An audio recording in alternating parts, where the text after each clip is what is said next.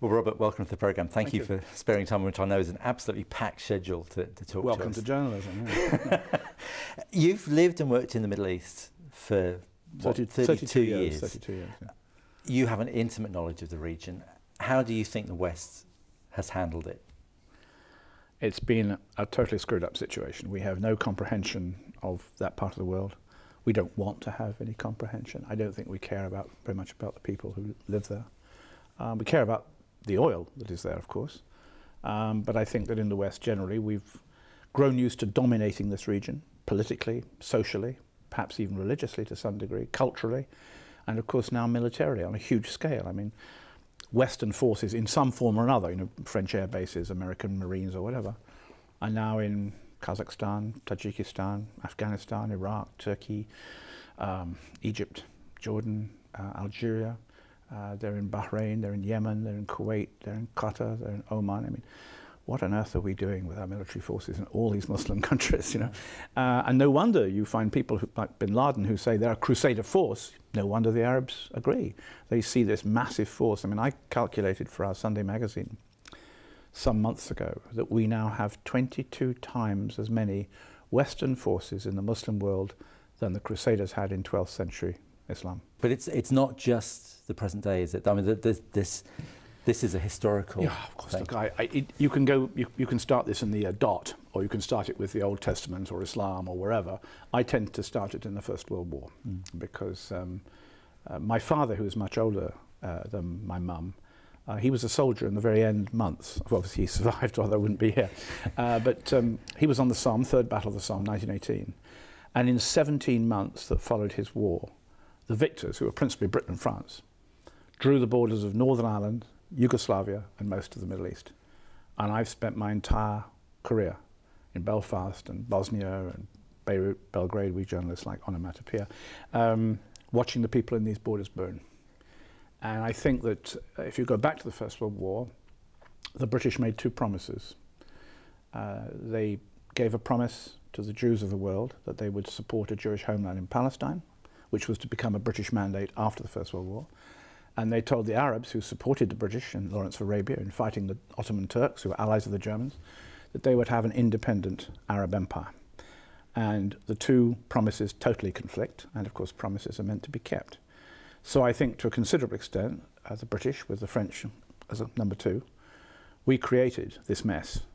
And then the Americans inherited it quite enthusiastically because they were very happy to see the end of the British Empire.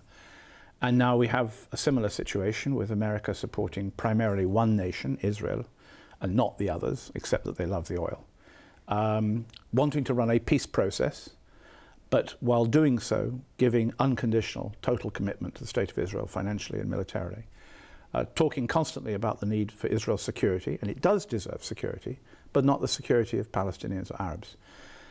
If you put that incendiary issue into the middle of the wider feelings of oppression of the Muslim world under our military invasions and occupations. I mean, invasion and occupation is exactly what we did to Iraq, which in the eyes of many Arabs is the crown jewels, because there's Arab countries either have oil and no water, or water and no oil. Iraq is the only Arab country that has both, and we're there.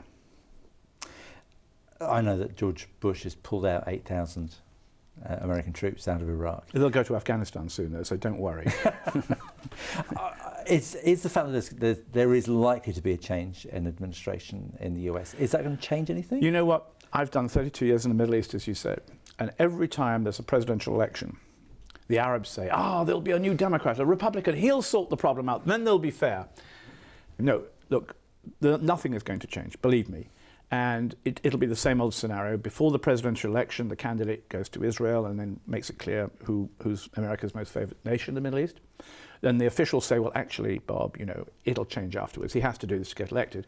And afterwards, there'll be a war of some kind, Hezbollah or Israel, I don't know. And the American president will call upon both sides to exercise restraint, while, of course, channeling more money and dollars and weapons into Israel if they're at war. And then it'll be a midterm election, so it'll be the same thing all over again. Nothing will change. And nothing will change. But it's an almost impossible situation. I've interviewed Israeli journalists who they say, this is our land. This land was given to us by God. Yeah. We have been here for 2,000, 3,000 years, and the Palestinians are Johnny-come-latelys who came in after we left. Well, that's not actually true, but the real issue, you put your finger on it. And I mean, I know lots of Israeli journalists, and the best one, by the way, is Amira Haas. And she actually lives among Palestinians in Ramallah. The problem when you go there, when you go to the West Bank, is there is a Palestinian. I've actually filmed this for Discovery Channel and Channel 4 in Britain. There is a Palestinian whose family has been on that land for 300 years. They've got their Ottoman deeds, they've got their British Mandate deeds, they've got their passports, their family's passports going way back. They showed taxes for their olive groves to the Turkish Ottoman. And the Israelis come along and say, and this has actually happened in one particular place I investigated, and said, I'm sorry, here's an order for you to get out. This is a new housing scheme for Israelis, of course, not for Arabs, and you can go off and live with your family somewhere else. And the guy says, but I've got the deeds. And of course what happens is if you go and talk to the settlers, Israelis who move in on this man's land, which they're taking from him, you've got a guy who says, look, I've got my land deeds, it's all true and I'm legal. And the other guy, the settler, says, maybe, but God gave this to us. Now, once you say that God decided it, there's no more discussion, is there? No compromise, no discussion, no peace, nothing. I mean, I can come along to your house and say, actually, I can prove to you that God gave me your back lawn, but you're not going to give it to me. No, but I'm going to take it anyway, and I've got the power to take it. And then, of course, if you throw a stone at me, you're a terrorist. It's an intractable situation. As long as you have this thing about deciding that God decides real estate, yes, you have a problem. Let's talk a bit about Osama Bin Laden, because unlike most of this guy is going to follow me around with an albatross. Because you're the only person who's interviewed him 3 times. Yeah, I know. I mean, almost 4 times. Too many bombs. I mean, at one stage he was talking about you becoming a Muslim. No, well, I think it was more serious than that, much more dangerous. The last time I saw him, he walked into the tent in his camp, a camp originally built, of course, by the CIA, because he was fighting for us then, fighting the Russians for us. He said, Mr. Robert, one of our brothers had a dream, and I was surrounded by sort of armed Al-Qaeda people sort of looking at me. And anyway, Bin Laden said, one of our brothers had a dream in which he saw you dressed in a turban and a long robe like us, riding on a horse, and this means you are a true Muslim. And I was terrified, because I thought he's trying to recruit me. Not, I mean, whether he thought he could make me into a Muslim or not is not the point. Anyway, I'm unconvertible. My religion is journalism. And I thought, what do I say to this? Because if I say, well, you know, screw you, Mr. Bin Laden, you're dreaming, you know, it's not real. It's a very dangerous thing to do. So what I said is, actually, I'm not a Muslim. I'm a journalist, and my job is to tell the truth. And, of course, Al-Qaeda people were going, like this. And mercifully, Bin Laden, who realized he was stuck and I was trying to help him out, he said, that is the same as being a Muslim. So then we moved on to politics, thank God. Yeah. But I felt very strongly afterwards, and I've never thrown away the deep suspicion that it was an attempt to see if he could recruit me. Your book, despite the trouble in it, has laugh out loud moments in it. There are times when I found myself just laughing. How do you maintain that humanity? Oh, I've got a natural sense of humour. I probably am quite a tough person.